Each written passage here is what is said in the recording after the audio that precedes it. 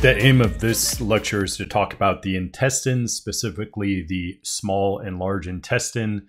The small intestine commences right at the exit of the stomach. So here is the stomach that we looked at in the last video. This is the pyloric region where it contains the pyloric sphincter. Different regions of the small intestine are the duodenum, jejunum, and the ileum. Green, blue, and red in this image. And then we'll look at the large intestine, which contains the appendix, cecum, ascending colon, transverse colon, descending colon, sigmoid colon, leading into the rectum and the anus. So before we get into the details of the small and large intestine, I think it's important to talk about surface area, because surface area is significantly important, mainly in the small intestine, where the great majority of absorption occurs. So the more surface area the small intestine has, or anything has, the greater ability there is to carry out any activity. So if we're talking about digestion, specifically in the small intestine, that is absorption of nutrients from the chyme into our bloodstream. So the goal for the small intestine is to have as great a surface area as possible within a confined space. And when we're thinking about surface area within the realm of human anatomy, we have to incorporate the idea of a confined space, because if we stretch out the intestines, it's many meters long, but we don't have that amount of space within the abdominal cavity. So we have to make use of different surface modifications to increase the surface area. So what we have here, we have 3 black lines, 1, 2, 3. So between them is a space. They should be the same distance. I didn't measure this out. The units don't matter. This could be inches, millimeters, meters, feet, what have you. But what I'm trying to show here is this pink line goes from the first line to the second line.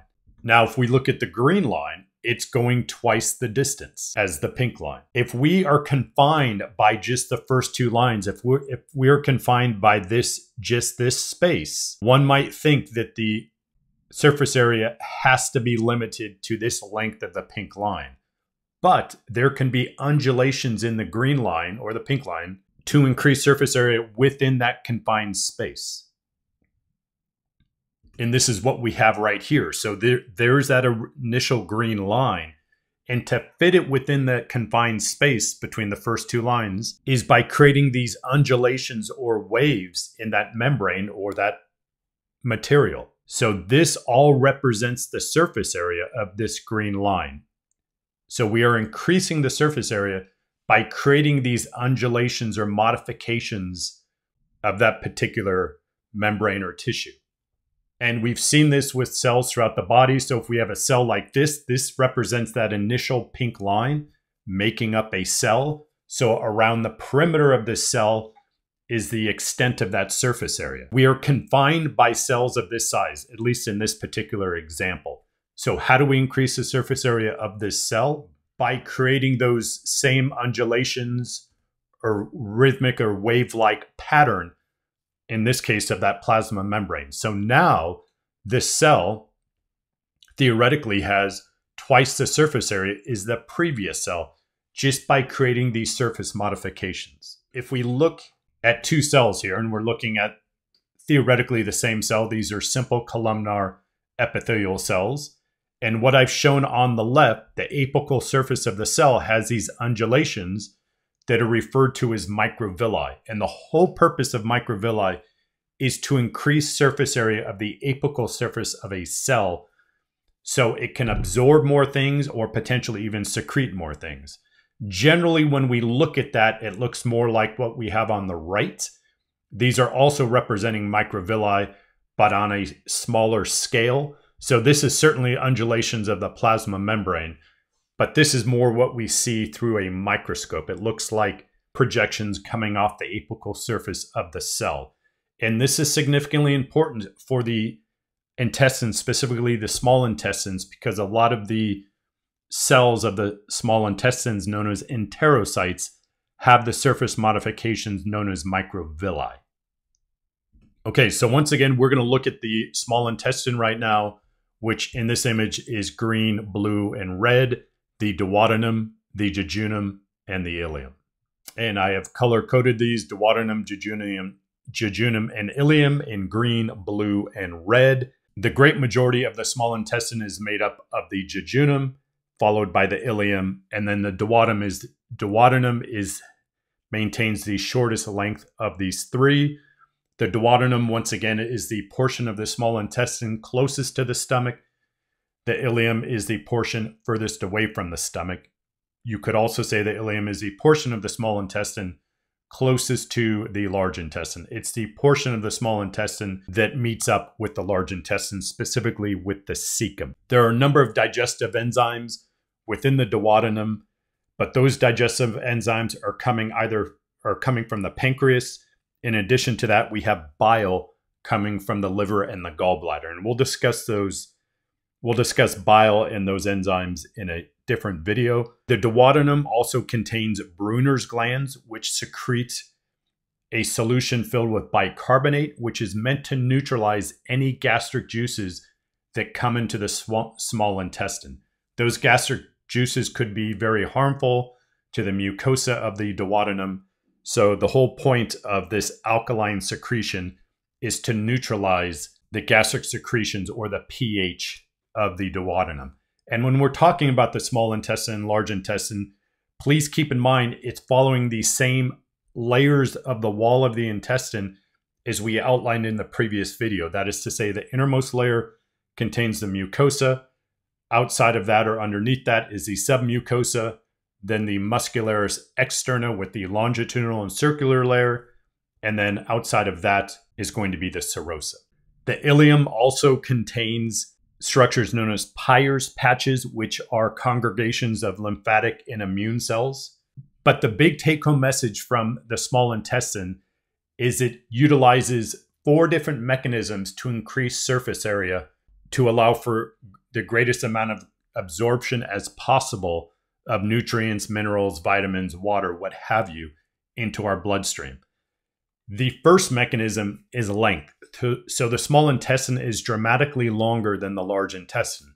So the longer the length, the greater the surface area, kind of like what we looked at with the green line versus the pink line. But we are still confined by space within the abdominal cavity. So the small intestine incorporates 3 other aspects to increase surface area. And they are the circular folds, which are ridges that run around the circumference of the small intestine, not the length, the circumference. So circular folds, villi, which are finger-like projections, we'll look at these, and microvilli, which we looked at previously and we will look at again. The modifications aimed at increasing surface area in the small intestine, once again, are the great length, the circular folds, the villi, and the microvilli. So let's take a look at these. Okay, so what we're looking at right here is just a portion of the duodenum, and we know it's the duodenum because this right here is the pyloric sphincter of the pyloric region of the stomach, which is the distalmost aspect of the stomach, and leaving the stomach is the duodenum. We can see the duodenum here has a frontal plane, or a frontal section on it, so we see the interior, and these are representing the circular folds that move around the circumference of the duodenum. And the whole purpose of the circular folds is to increase surface area. It's also causing the chyme to proceed through the duodenum in a spiral-like fashion, which is going to slow down the movement of the chyme, and as a result, allow for greater absorption of nutrients, vitamins, minerals, water, what have you, into our bloodstream. So the circular folds are the second mechanism for increasing surface area. These are ridges along the circumference of the duodenum.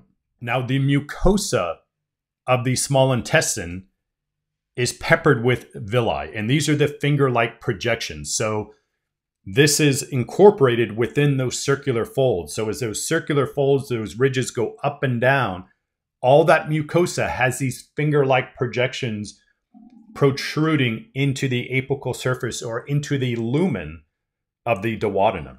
So that's what we see right here. This is one villus right here, and this is another one right here. So the base of the mucosa would be roughly right here. And these are finger-like projections that are protruding into the lumen. Like the entirety or like most of the digestive tract, we see simple columnar epithelial tissue. This is connective tissue beneath it. And if we take a closer look at this, we can see all of these simple columnar cells. And each of these columnar cells are peppered with microvilli to increase the surface area of each individual cell. So the villi increase surface area of the entire mucosa, and the microvilli increase surface area of each individual cell. So once again, the length of the small intestine, the circular folds, the villi, and the microvilli are mechanisms for increasing surface area and improving the ability for overall absorption in the small intestine. These modifications are greatest in the duodenum and jejunum, where we have most absorption. Each of these individual cells are known as enterocytes. They have a lot of mitochondria because there is a lot of active transport incorporated within the process of absorption. In addition, what we don't see in this image are a number of goblet cells, which is secreting mucus into the lumen of the small intestine. In additional to that, we have what are known as intestinal crypts in this area. So like I said, this level would be roughly the surface of the mucosa, or at least the base of the villi, the finger-like projections. And these intestinal crypts are very similar to the gastric glands that we saw in the stomach. And they're going to help produce a number of things like the antibacterial enzyme known as the lysozymes. And they are also responsible for housing some of the good bacteria that produce a number of the essential vitamins that we symbiotically use with the bacteria. Okay, so this image is just once again to highlight the mucosa of the small intestine. So we have these circular folds which curve around like this. These are the humps of these circular folds. Then we have the villi right here. And within the villi, there would be the individual cells, the enterocytes containing the microvilli. So length, circular folds, villi, and microvilli. We don't see microvilli in this image. Okay, let's take a look at colon, which is going to include the appendix, the cecum, ascending colon, transverse colon, descending colon, and the sigmoid colon. So to be clear, the reason this is referred to as the ascending colon, because this is the direction of the chyme. It's moving this direction. So keep in mind, chyme's moving through the duodenum, through the jejunum, through the ileum, and then up the ascending colon. It is moving towards the head. It is moving superiorly. Then it moves across the body from right to left. Keep in mind, this is the right side of the body, specifically the right side of the large intestine, specifically known as the right colic flexure.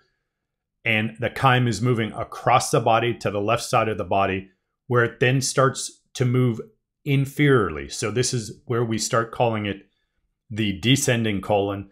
And then the descending colon terminates in an S-like pattern that is referred to as the sigmoid colon, which then is going to give rise to the rectum and the anus. So once again, large intestine, cecum, appendix, ascending colon, transverse colon, descending colon, and the sigmoid colon.